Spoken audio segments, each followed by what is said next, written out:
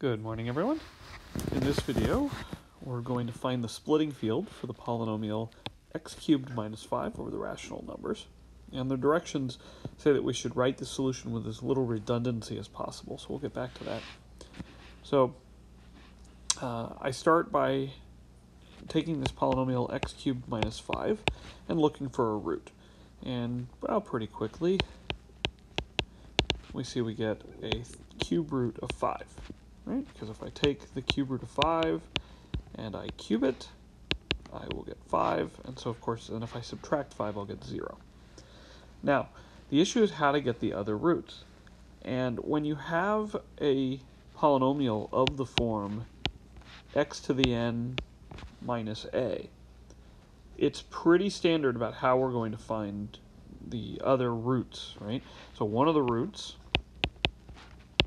is going to be an nth root of a, and then we're going to take an nth root of 1. So we're going to take e to the 2 pi I over n. Okay, we know that's an nth root because if you take e to the 2 pi I over n and raise it to the nth power, you get e to the 2 pi I, which is equal to 1. If you don't see that, you have to go back to the cosine formula, for example, cosine and sine. So we'll get, okay, cosine of 2 pi plus I sine of 2 pi. Cosine of 2 pi, that's equal to 1. Sine of 2 pi is equal to 0. So the sum is equal to 1. If you want to see it in terms of a picture, in general, so here we're working in the complex plane. And if I say take some ray that goes out with radius 1 and has angle theta, then this point is e to the I theta. So if I'm e to the 2 pi I, well, that means 2 pi, that's going to be over here. All right, well, since the radius is 1, that actually has to be the point 1. Okay, so that's what an nth root of unity looks like. And, excuse me. So if we go back up to x to the n minus a, let me give a quick name here. Beta will be e to the 2 pi I over n. It's our nth root of unity. So I claim all of the other roots are going to look like take nth root of a, multiply it by beta, and then take the nth root of a and multiply by beta squared.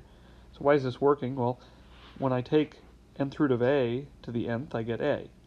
If I take nth root of a times beta to the n, nth root of a times beta to the n, well, nth root of a to the n is a, and beta to the n, well, we just said beta to the n is 1.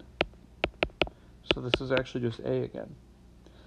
So taking beta squared and raising it to the n, that's the same as beta to the n squared, so that's still going to be 1. And I can keep doing this until I get nth root of a beta to the n minus 1. Right? And just looking at the picture we had down here, beta squared, what would that be? That would be e to the 4 pi I over n, and beta cubed would be e to the 6 pi I over n.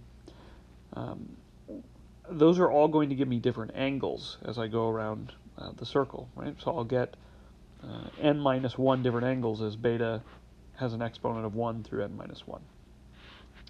All right, so these are all different values, and so I found n roots.